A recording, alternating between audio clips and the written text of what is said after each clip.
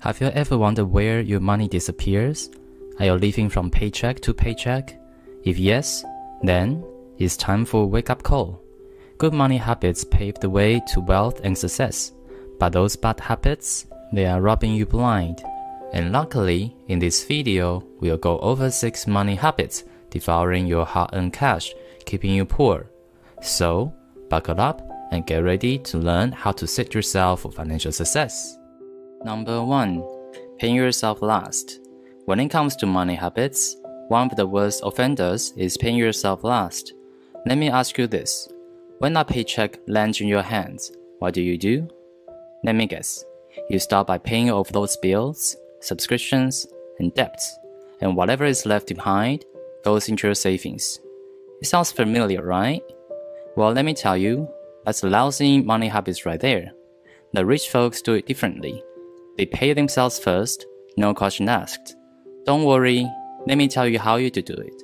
Next time, when a paycheck arrives, take at least 10% of it and stash it right away into your savings account. Treat it like you are paying the actual bill. Why? By doing this, you are making sure you save money every single month. If you cannot start with a hefty 10% right off the bat, that's alright. Start with whatever percent you can manage and build that habit up as your income grows or you keep debt to the curb. Number 2. Bad debt. You know what's worse than talking about the mountain of debt? Pretending it doesn't exist and letting it grow like a wild weed. Debt has become a norm in our society. It is tempting to whip out that plastic card for every single purchase. But here's a pro tip. If you cannot pay for something with cold, hard cash, then think twice before swiping the card. Those credit card companies are slick talkers, trying to lure you into their web of debt. They want you to make those bad financial choices because that's how they keep your pockets full. The average interest rate on those credit lines is on average at a whopping 24%. Ignoring debt is like keeping yourself in the perpetual cycle of being broke. The longer you wait to pay off the high-interest credit card debt, the more you're going to be drowning in high-interest payments. It's like a never-ending game of catch-up, and trust me, you don't want to be stuck in a loop. Number 3. Mind other people's finance. When it comes to budgeting and spending your hard-earned cash, here's the golden rule. Do what makes you happy, and stop worrying about the rest of the world is up to. Now I get it. Your friends or your neighbors might be flaunting those fancy gadgets, jetting off on luxurious vacations, and strutting around in designer clothes. But let me tell you, just because they are doing it doesn't mean that you gotta follow. What works for them financially might not work for you. And to be honest, you never know what's going on behind their closed doors.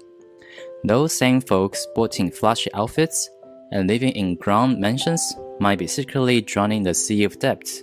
Their bank accounts could be running on empty, and they're just putting on a show for you to see. Remember that saying, looks can be deceiving, right?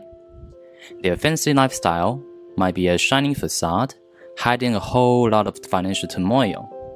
So, don't get distracted. Stay focused on what matters to you and your financial well-being. Number 4. Focus only on income and expense, but not on growing your assets. When it comes to saving, everyone's going all out, trying to save every penny they can. They are coupon-clipping maniacs, mooching off their pals to cover their meals, and living on budgets stricter than the prison sentence.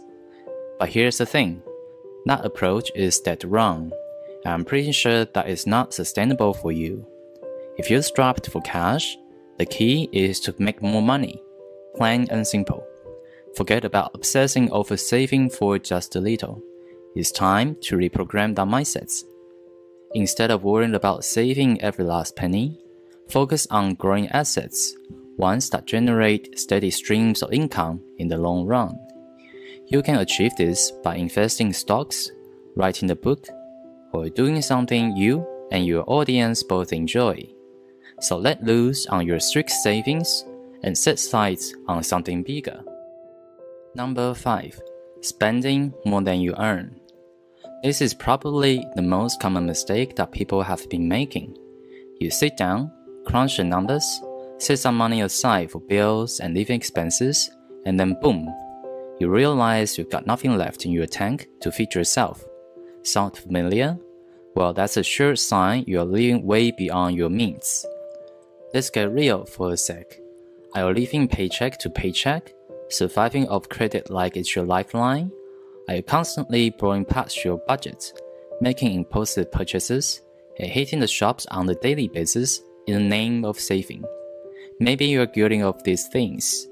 If so, you're spending more than you're bringing in, and that's a dangerous game to play. Living beyond your means is like walking the tightrope without a safety net.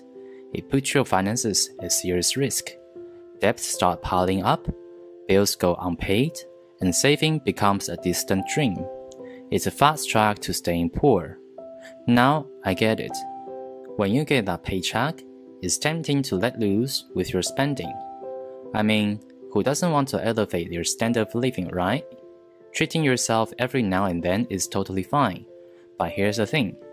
Constantly raising your budget can leave you broke in the blink of an eye. The key, my friend, is balance. It's important to keep your expenses and spending in check while looking for ways to increase your income and build up your wealth. Number 6. Not understanding taxes. It blows my mind that 95% of people aren't talking about this. Seriously, it's like the elephant in the room that everyone is pretending not to see. Let me explain. If your tax rate is 40%, then every year from January through May, you are going to work without being paid, because all that money ends up in the government's pockets. Now tell me, doesn't it make sense to legally pay less taxes if you can? One way to slash your tax bill is to establish the business yourself. That way, you have more control over what you pay and when you pay it. It's like having a secret weapon in your financial arsenal. And hey, if you're not sure where to start, then here are the 2 tips. First, Robert Kiyosaki recommends reading books by Garrett Sutton, who provides wonderful insights into personal taxes. Second, hire yourself a tax advisor. They have all the tricks up at their sleeves, from real estate investments to other options that can help you keep more of your hard-earned cash. Trust me, everyone is doing it. If you don't hop on that tax-saving train, you'll be left behind, missing out on all the tax benefits while others thrive. That's it for today's video. If you enjoyed this video, please hit the like button and subscribe to Richer Than Yesterday. Thanks for watching, and I'll see you in the next one.